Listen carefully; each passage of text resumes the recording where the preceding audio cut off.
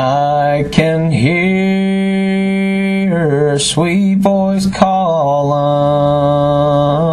It's the sweetest voice I've ever heard. It must be the voice of Jesus, for the words are so plain and clear. I'm going home to see my Jesus and to look upon the throne. Oh, my children and my loved ones, keep on praying and pressing on. I know dark clouds will gather around me as I travel through this land, but the storms will soon be over, and with the angels I shall stand. Sometimes my heart, it gets so weary, but His holy name I'll always praise. When I enter the gates of heaven, I'll be singing Amazing Grace. I hope that you will pray for me for just a few minutes of time. I'll shortly get out of your way. This is a sad occasion in which we met here tonight. But you know, I want you to know here this evening that the greatest thing that you could ever do in this world is to serve my Lord Jesus Christ with all your heart, soul, mind, and strength. And I want you to know that at that land called heaven that little song was talking about, you can get to go on over to that little promised land. Amen. And my Lord prepared. And I want you to know that it's not as hard maybe as some people make it out to be. No. But I want you to know that at the hardest part, at least for me, was letting my pride down a little bit and humbling down. Amen. And I might be able to call out on the name of the Lord and call on His name and say, Lord, I can't do it all on my own. That's all that I know to preach here in this world is the love and mercy of Jesus Christ. For it is the greatest love that I've ever felt down in my heart. You know what? I want you to know that if the Lord will bless me for just a minute and just settle me down for a minute of time, I'll try to preach. But if the Lord don't begin to move, I can't preach here in this world. For it's not something that I've learned of man. It's not something that you can be taught in any kind of school. But it is the demonstration of the Lord. I want you to know here tonight that my Lord, He loves each and every one here in this world. And all He wants to do is call out to this lost and dying world and tell them that He has a love that is so great that He even sent down His only begotten Son to die upon a tree. Yes, sir. You know what? I want you to know at one time my Lord Jesus Christ, He came unto a little well. He sent His disciples out to begin to get some food, and a little woman walked up to that well, and she was a Samaritan woman, it says. Yes, sir. And He began to speak to her. He said, Woman, wilt thou just give me a little drink. And she looked upon my Lord, and she said, Lord, how can it be that you ask me for a drink? You being a Jew and me being a Samaritan. Amen. He looked upon that one and said, if thou knowed who you was talking to, you would ask me for a drink, but I'd give you a drink of everlasting life as well that you see before you. If you get your drink, you will thirst again, but the drink that I shall give you, it shall go right down into your soul and spring up everlasting life. Amen. I want you to know that I got the Lord in my heart, and my Lord, He promised that He would never leave us, never forsake us. He would go all the way with us. And you know, I want you to know here tonight that my Lord, when He makes a promise, He ain't gonna break it. You know what? Sometimes we can maybe get a little bit dependent on the man. But you know what? We need to look unto my Lord. My Lord is the greatest thing that's ever happened to me in this life. You know what? One time there was a man by the name of Daniel. And Daniel, he was loved by the great king that was over him. And you know what? The rest of those princes and those men, they were jealous of Daniel there. And you know what it says? It says that those men were so jealous that they went unto the king and they said, O king, thou art so great. You should make a decree that no man shall be able to bow down on bended knees unto any god or any other king before them, lest it be you. And you know what? They knew right there that Daniel, he served my God, the God of Israel. And you know what? They knew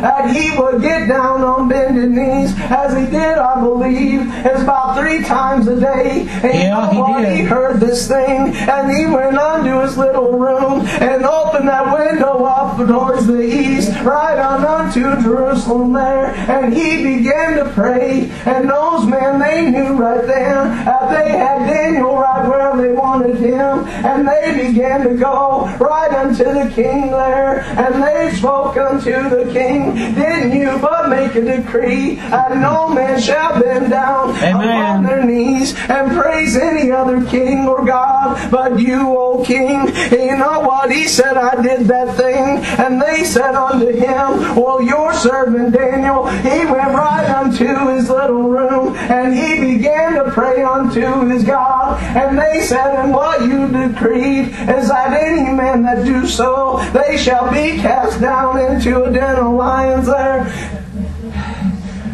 And you know what? And the king, he began to feel sorrowful within himself there. And he knew what he had done was wrong. And you know what? I want you to know that the king, they took Daniel there and they cast him down into that den of lions. And you know what? I want you to know that it says that king there, he couldn't sleep all night, for he paced to and fro within his little bedroom there. Amen. And you know what? He began to get afraid, for when the break of day came, it says that he went unto the mouth of that little Listen to this, folks. And he cried out, Daniel, Daniel, hast thou God, has he delivered you from the mouth of the lions? And Daniel spoke up, he said, O king, live forever, for my God is a great God. Amen. You shut up the mouth of the lions. But you know what? I want you to know, here in this world, I don't know any of your hearts here tonight. There's one that does. I want you to know that our adversary, the devil, it says that he is as a roaring lion, seeking whom he may devour in this world. I want you to know that I don't want anybody to go down to that devil's hell. And you know what? I want you to know that all it takes for you to get to go on over to heaven with us and be over there in that land is for you to bow down on bended knees with a broken heart and a contrite spirit and call out unto the name of my Lord, for He is a merciful God and He shall deliver you from the mouth of that lion. Amen. You know what? I want you to know It'll be glory and joy forever over in that morning. And Brother Jason, you brothers go ahead and get you the song. I just There wanted are to take this loved opportunity to ones preach now the in glory. whose dear face we often miss when you close your earthly story. Will you join them in their bliss? Will the circle be unbroken by and by, Lord, by and by? There's a better home awaiting in the sky, Lord, in the sky. One by one their seats were empty. One by one they went away. Now the family is all parted. Will it be complete someday? Everybody, will the circle be unbroken by and by, Lord, by and by? There's a better home awaiting in the sky, Lord, in the sky. Well, I went home, my heart was lonesome, for my loved ones, they were gone. All my brothers and sisters crying, what a home so sad and lone. Oh, will the circle be unbroken by and by, Lord, by and by? There's a better home awaiting in the sky, Lord, in the sky. Yes, I'll meet you, precious loved ones, when I lay my armor by in that city, in those mansions that He built for us in the sky. Oh, will the circle be unbroken by and by, Lord, by and by? There's a better home awaiting in the sky, Lord, in the sky. John, do you want to hold prayer, Brother Bill? Go ahead. Go ahead and lead us in prayer. Dear Lord, as we bow our heads down before you this evening, God, I ask for your tender mercy upon our family tonight, God, that you just overshadow each and every one of us, dear Heavenly Father. God, we know this evening, God, that you know all things, you know what we stand in need of. God, we ask that these children here today, dear Heavenly Father, God, that you just touch them, you touch their heart. God, let us never forget the things that we were taught.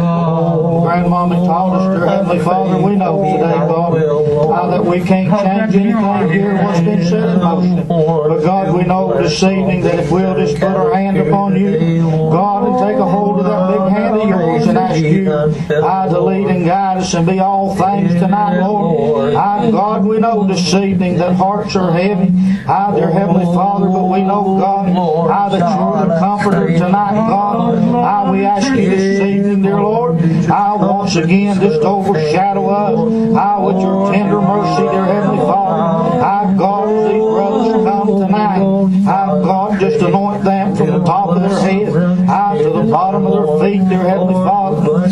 God, I ask you one more time, that you touch my Aunt Brenda. God, my Uncle Lonzo, that's been sick and afflicted, dear Lord. God, I know this evening, as we come to this place, I'm not realizing this evening, God, that we would ever be here for one another this soon. God, you've been able today to do things, dear Heavenly Father, down in our lives, God. Bring a family back together, Lord. Let us join together, God, and look to you this evening. Your precious Son, Jesus, that's able today, God, to reach down that tender hand of mercy, and take a heart that's broken, and mend it back together. God, we understand today that a family that prays together, stays together, God. And I never want to forget, dear Heavenly Father, the sweet words that I always heard my grandmother say. God, who's going to pray for my children when I'm gone? God, I ask you today, overshadow us tonight. God, write your precious words upon our heart. Give us a wisdom and understanding according to your will. God, I ask you once again, these kids, my aunts and uncles, my dad, God, that you just put your loving arms around them, dear Heavenly Father. Lord, give them peace and comfort that it can only come from heaven above. Lord, we humbly ask all this in Jesus' sweet name, and amen. Amen.